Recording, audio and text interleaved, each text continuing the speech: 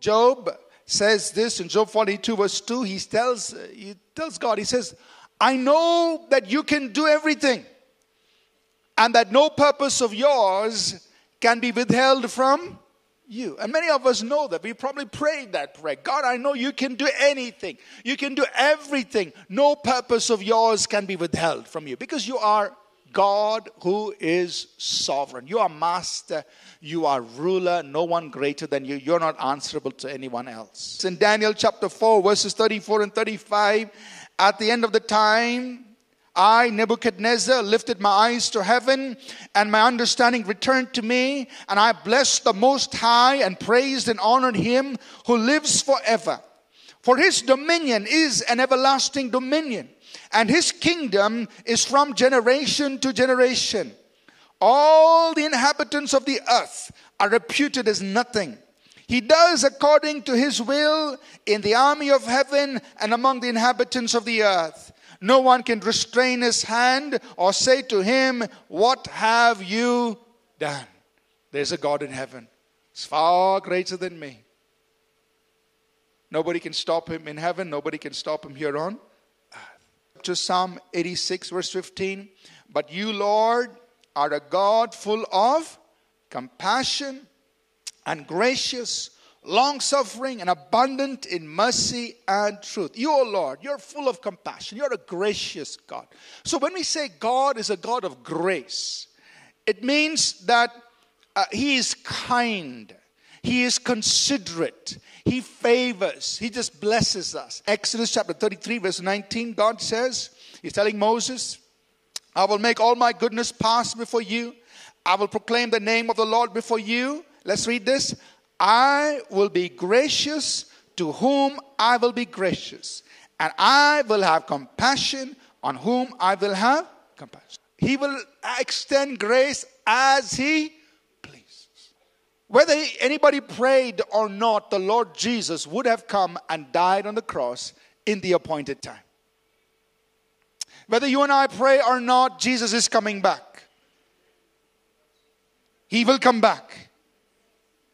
Whether you and I like it or not, he will establish his kingdom. There will be new heavens and new earth. Nobody can vote for it or against it. Doesn't matter. God is sovereign. He will do it. In Hebrews chapter 11, verse 8 through 12, it says, by faith, Abraham obeyed. So Abraham had to have faith. He had to have obedience. He had to have endurance. By faith, Abraham obeyed when he was called to go out to the place which he would receive as an inheritance. And he went out not knowing where he was going.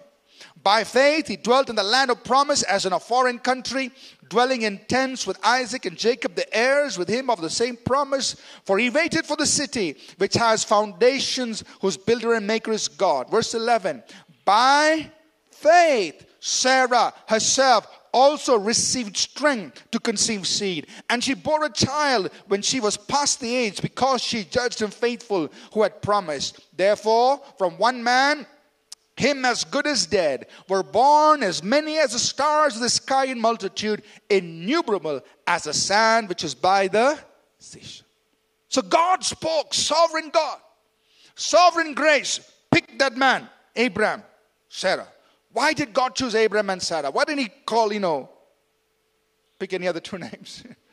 Why them? Sovereign grace. So he calls them.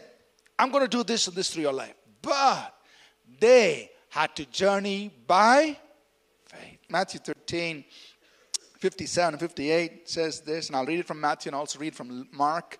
It says, so they were offended at him. But Jesus said to them, a prophet is not without honor except in his own country and in his own house. Now he did not do many mighty works there because of their unbelief. This is the same Jesus, same anointed one, but in his own hometown. Couldn't do mighty works. One reason, because of their unbelief. Therefore, it is of faith, that it might be according to grace, so that the promise might be sure to all the seed. So this promise is for everyone, to all the children. It's given by grace, received by faith, so that everybody can have access to it. Everyone can receive. So that's why God has given us all one common requirement: have faith. God will do things sovereignly by His grace, but the norm is He requires us to receive by faith what He freely offers us through grace. So that's what we want to pursue.